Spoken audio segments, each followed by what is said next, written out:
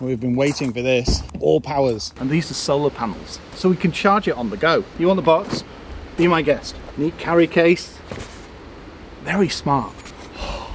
Well, you're very happy, you've got your box. That's a smart bit of kit. And what, look, we're just about to set off on a road trip. No cars to review today, but it is something that we take on our road trips. And you'll remember last year, we took this behemoth of a power station all the way down to Goodwood. And the guys at AllPowers thought, we need to give them a power station. So now we've got the R600 with solar panels. I'm Ben Quirk, welcome to Planet Auto. Power stations are all the rage nowadays. Whether it's something that you can charge, say, an electric car, or something a touch smaller that allows you to charge a personal stereo. What decade am I in? I mean an iPhone, and maybe a camera battery charger. You could spend £3.5 grand on a power station if you wanted to, but it'd be considerably heavier. Whereas something like this, it's about the right weight.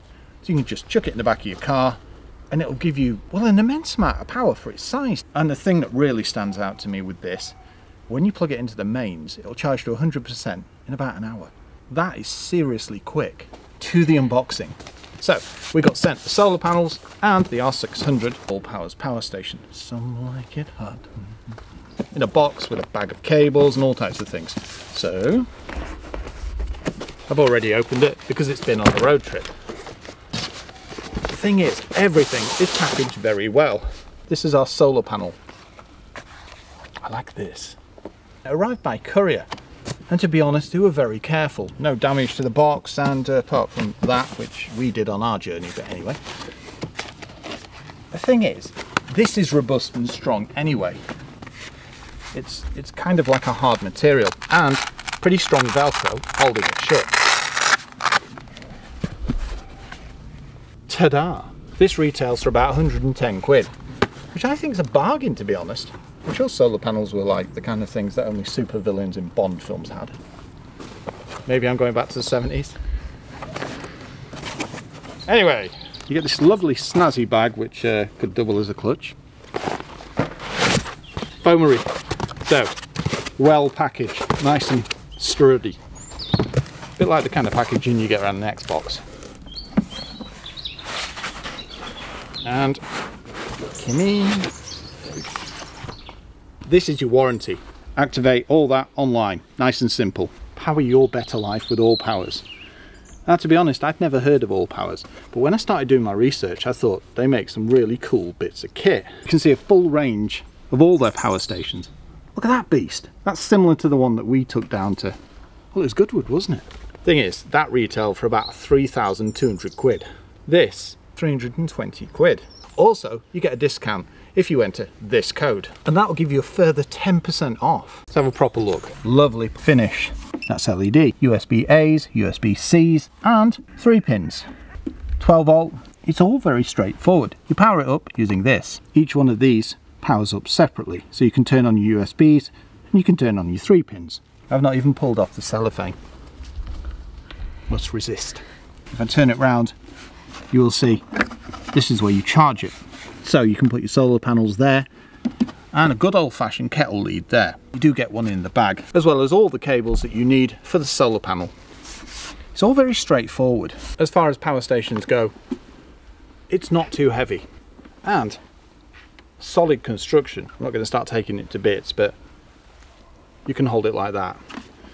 So if you do need to do a small jog with it, you're all good. All the kind of things that I might have to do if I've got to rush over and, say, charge a camera really quickly. Nice smooth edges, because obviously this is moulded plastic. But no, it's very good. It's got 4 feet and handy information printed on the bottom. You can see where it ventilates to. Let's power up, hold down. We can see we've got 99% of battery. To turn on the light, same with 3 pins. Pure sine wave.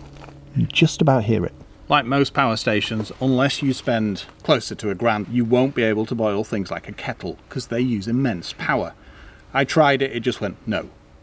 But we expect that. The thing is, I can charge things like my mountain bike, laptops, camera battery chargers, all manner of things, all whilst charging my iPhone. Now, there is a margin of error on where you put it, but if you get it, so you can see it's on charge. I'm no good at plugging in USBs. I just always forget. It's far easier for me to just chuck my phone on there. Now to charge wirelessly, you do need to have the USB button enabled. Now AllPowers have been rather clever when it comes to protecting each of the jacks. Sadly, because these are 3-pin, this rubber bit fouls when you plug it in. It'd be nice to see on future models that they moved this. It will go in, but you do have to move this rubber right to the right. Let's try the Bosch charger for my electric mountain bike. So just pull the rubber right to one side, and yeah, this plug's a little wider so it won't fully go in. My solution: take off the rubber things. Primarily it wasn't for this market, so I can understand why that was an oversight. The thing is, that's the only thing we found wrong with it. Everything else, it works seamlessly. Also, it uses lithium iron phosphate, which is one of the best battery technologies out there. We've seen that in BYD.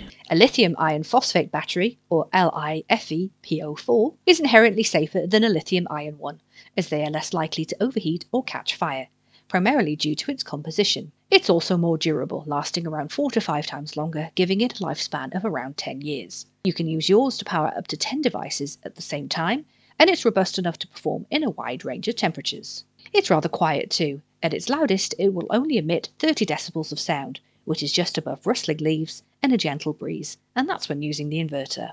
Let's start plugging things in and see how it starts caning power. Let's plug in an iPhone. And one on top, 98%. So it's used 1% with us messing about and just testing numerous things. Let's power up the USBs and power up the 3 pins. And I can hear the whir of the R600. Why not the light? Now this was one of my questions. Would it have enough power to charge an electric mountain bike? Because this has got Bosch technology. So it's not one of those, shall we say, cost-effective solutions to mountain biking. If we go to the screen, see it's charging. I may well do 40 to 60 miles on this in various riding modes. But if I've got that in the boot of the car, I can top it up. So if you look at the screen, you can see there's little icons. Number 1 gives you the percentage of charge. Number 2 is the input power number. Number 3 is the output power number. Number 4 is the AC output hertz number. Number 5 is the time remaining. And it also shows you the fault codes if there are any. Number 6 is the power saving mode icon. Number 7, the fast charge icon. Number 8 is the mute mode. Number 9 shows you the output overload icon. Number 10 is the DC indicator. 11 is the AC indicator. 12 shows you the UPS indicator. 13 is the fan. 14 shows you the car charge output icon. And 15 is the Bluetooth icon. Now we've got all 4 devices running. So iPhone on the wireless, iPhone on the USB, laptop running, and it's running Premiere, so it'll be using mega power in comparison to just ticking over, and the bike, and that's flashing on 2 bars, and the output has increased. I think it's about 120, and that's watts, and the percentage has dropped to 78. We'll unplug everything and just leave the bike on and see how much 100% charge puts into my bike. Now the power delivery's dropped down to 69 watts, and it's sat on 96%. According to this, 3 hours of charge, that's 6 miles. Let's take a deeper look at the specifications. You can charge it with a car charger. The capacity of the R600, 299 watt hours and 600 watts. Now I've seen a lot of power stations, a lot of tech, this kind of thing. I mean, we do a lot of work with electric car companies. We also get sent some rather interesting things, but it's the first time I've heard of AllPowers. But I'm rather impressed with what they've given us. The solar panel and the R600, and it works seamlessly. Now they are a Chinese company and they are based out of Guangzhou. And many years ago, Annabelle and I did some work for a couple of companies in Guangzhou. So we're at 93%, 3 to go. Now let's just go into the basics of a power station. Primarily you've got the battery, this obviously makes up the bulk of the system. Then you've got the MPPT. Now this is what converts the power from the solar panel and allows it to turn into, well, battery juice. And then you've got the inverter. So batteries are 12 volts. So to be able to use 240 volts, you have to step it up. And you know it's doing that when you hear this whirring. It's rather quiet considering what it's having to do. And watts are a unit of power. Watt hours are a unit of energy. Now to put it in layman's terms, you can charge any device on this up to 600 watts, but it can actually boost up to 1200 watts. Now certain devices need a boost to start them up and then will run at say 600, 500. Now if you use that flat out, it would take around 30 minutes to completely deplete it.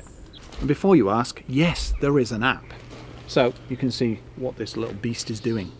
This can be used as a UPS, so uninterruptible power source. If you're wanting to use the R600 as a UPS, it'll take about 10 milliseconds to switch over.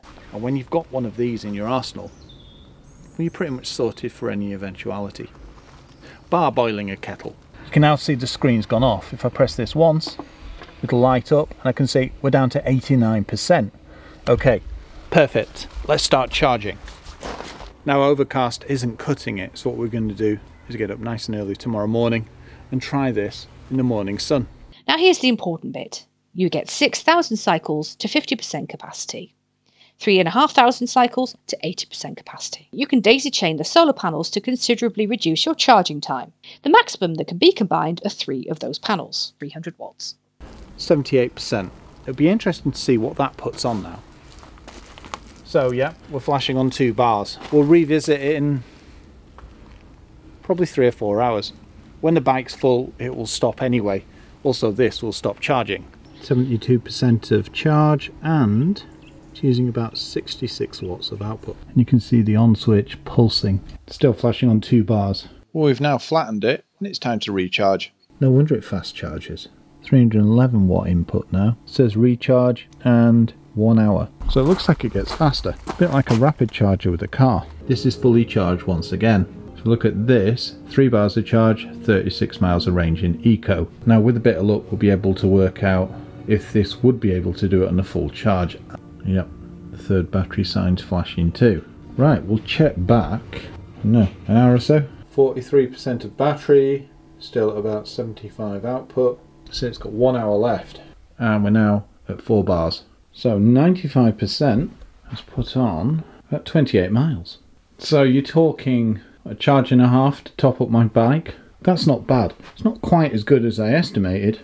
Now interestingly, if I press this to power up the plug again, it's not up for it. So that makes me think 5% is too little. Now what we'll do tomorrow, instead of charging this with a power pack now, is we'll wait for a sunny morning tomorrow. Here's hoping. Amazing.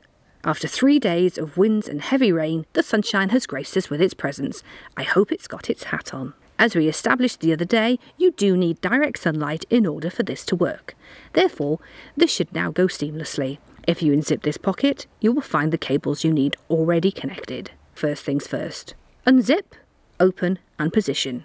Connect the solar panels to the power cable, then plug the power cable into the R600. And don't worry, you can't plug it in the wrong way. Now you're connected and ready to go. It's that easy. Ben, you're up. One thing to note when using this, make sure it's not too windy. You've stacked them against something so they don't blow over. But no, success, Annabelle. Ooh, the input's increasing, 21. Thing is, with both of these facing, looks like we're getting 20 watts off each panel, or thereabouts. 43 watts input, nice. The only thing that you need to remember is that it will take a fair bit longer to charge the unit using the solar panels. The more solar panels you have, the bigger the charge your R600 unit gets. But that's not bad if you're, say, on a campsite or parked up, you've just got this running in the background and these just pointing at the sun. Free energy, yeah man. Normally the R600 retails for £319.99p. However, it's on offer at the moment for £239.99. There are 2 to choose from, beige and black. Here at Planet Auto, we want to make sure that we can save you money. So we sorted out a sweet deal with AllPowers on the R600 unit and the solar panels. Click on the links in the description below, it'll take you straight to the right page. Type in the code Planet Auto and it saves you a further 10%, and that is valid until the end of the year. Also, you can spread out your payments with Klarna. This code is valid until the end of this year. Thanks so much for joining us. Honestly, do come back and tell us how you got on, because if this is the kind of thing that you want in your arsenal, you can't really go wrong. The unit of this size, this calibre, this price, and this capability.